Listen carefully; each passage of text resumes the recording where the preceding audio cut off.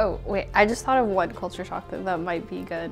The weather. I think I refuse to wear or buy sweaters or fall clothing because I thought that I could just wear summer clothing and just like throw on a jacket and survive.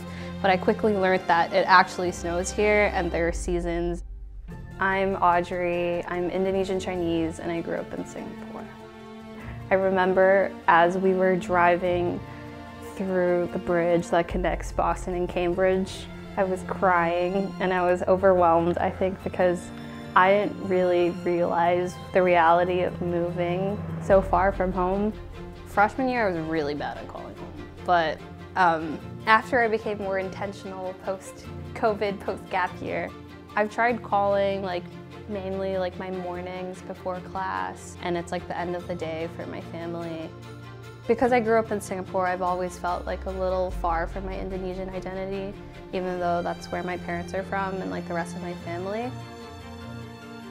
And if anything, I feel like I'm more in touch with my Indonesian side after coming to Tufts because of the clubs that I'm in and the desire to just learn more about my identity. My self-made major is called Social Impact Design, and it is a cross between urban studies, education, and art. So I made this major because I was interested in visual storytelling and using art as a way to uplift the voices of underserved or unheard communities. A lot of my work mainly centers around culture, diversity, and remembering home. Tufts is awesome.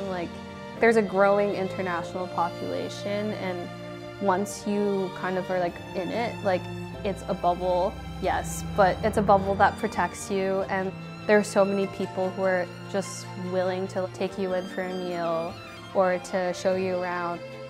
I'm still friends with people who graduated in 2020 for my freshman year, and I look up to them as mentors, so I feel like once you get here, we'll find you and we'll take care of you.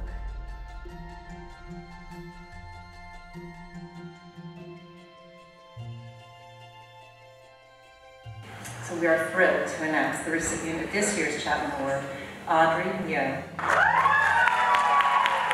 It definitely was humbling. I really didn't expect to win it at all. I felt like it was a little crazy that I was the singular person that was winning the award, as opposed to all the people before me that helped me, my peers that were with me throughout the years that really supported me as much as I supported them.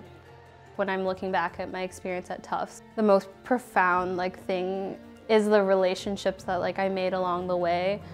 Academics are important, but also just the way that you make people feel and the way that they make you feel is perhaps more important.